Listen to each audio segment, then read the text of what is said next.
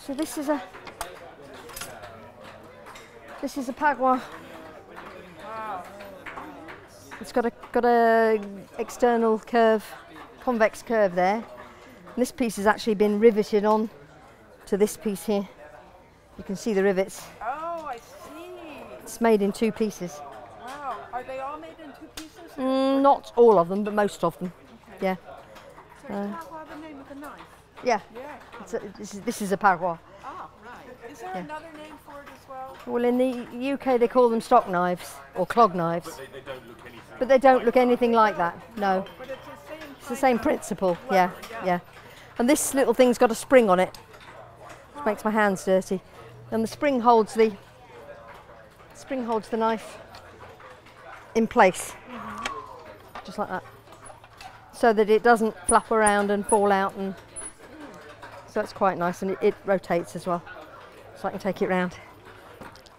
And basically, you've got, you know, some more power than you know what to do with. And I'm still learning to use it. So. So you just slice it down.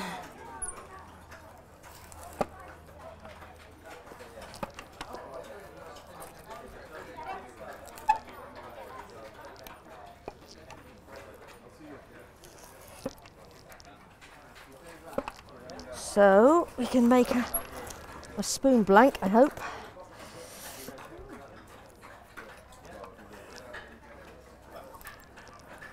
This is beech I'm cutting, which is quite hard.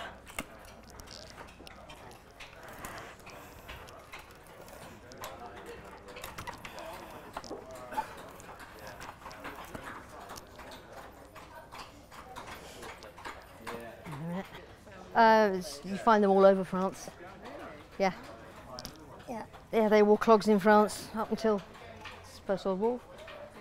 So there's quite a lot of these available if you look for them. But you can cut big chunks of wood off in a hurry with very little effort, really.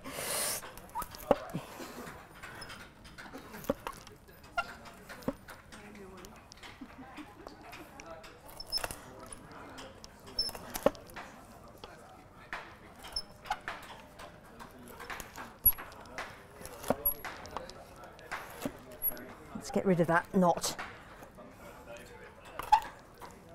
There we go. Okay.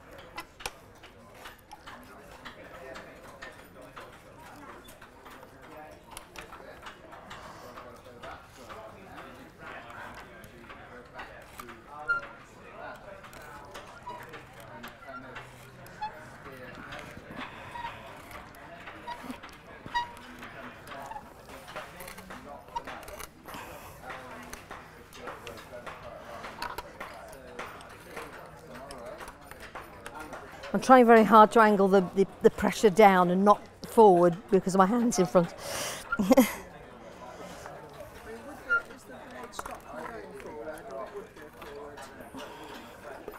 Not easily, it won't go forward too easily. I think so. Give myself a line to cut to.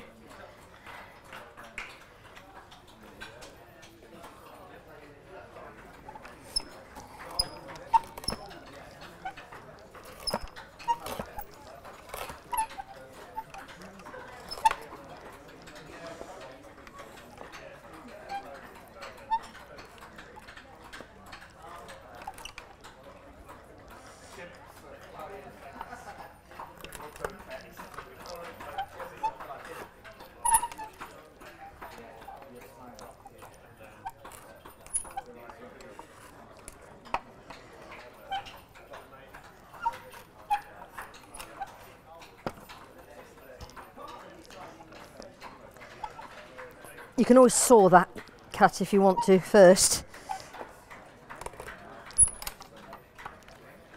Yeah, it's more controlled. I'm not sure the effort's different, any easier, but it's different. But it uses the whole of your body, Yeah. not just your, you know. Right. Do you make most of your spoons now? Using this, I do, yes. Well, I used to make clogs Yeah. back in the day, 30 years ago, I remember you. and I had English clog knife sets, but didn't use them a lot. But, saw these in Brittany and thought, oh, there, I'll have a go at that.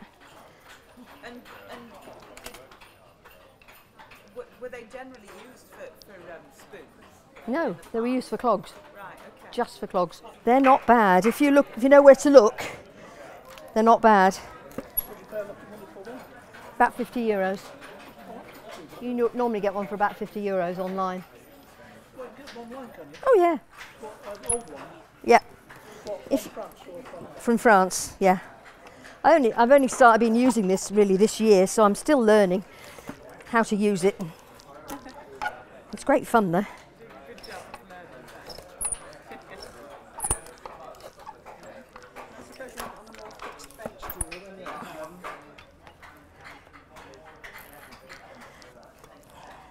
It's nice the way you can control it instead of an active and control it so much easier going That's right, you can cut straight down and you know you're not going to go straight into the... Yeah. Straight across the end grain, it's nice, isn't it? Yeah. Satisfying too, isn't it?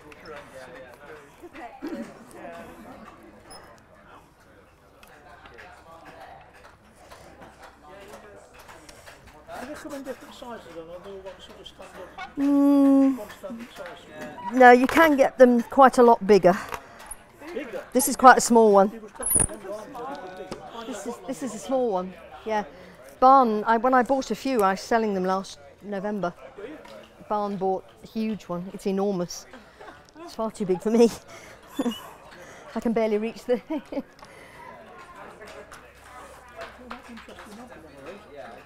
Yeah, they're definitely worth getting, but you have to be careful that there's enough width here, Yeah.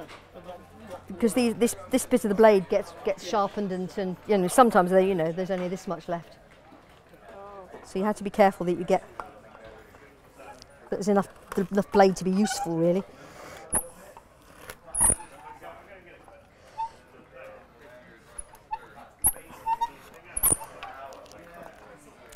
But this is the cut that you can do that you don't like doing with an axe.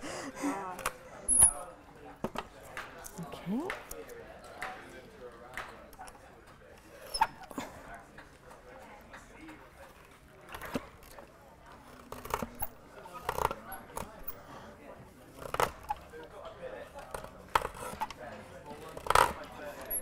That's such a lovely sound, isn't it? Brilliant.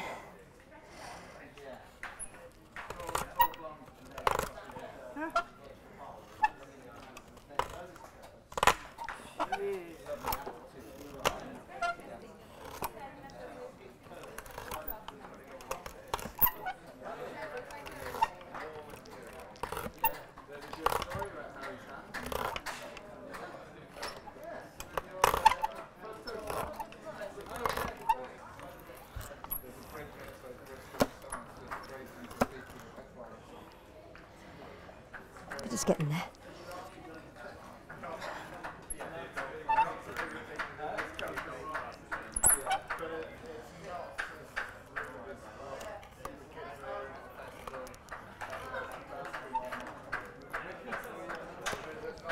It's too thick.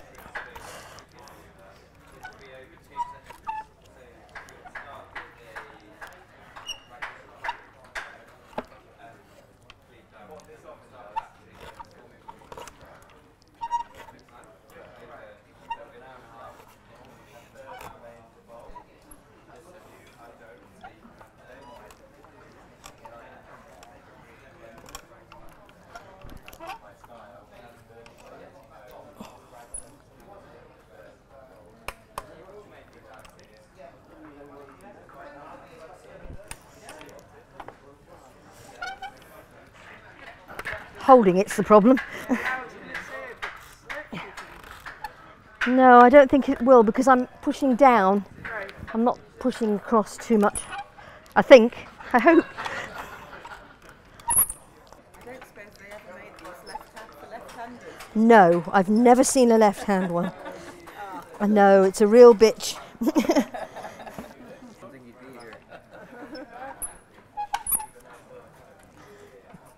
There we go. Oh, yeah. That's about as far as you want to go. Wow. But I can do them faster, it's just today I'm... Oh my goodness. That was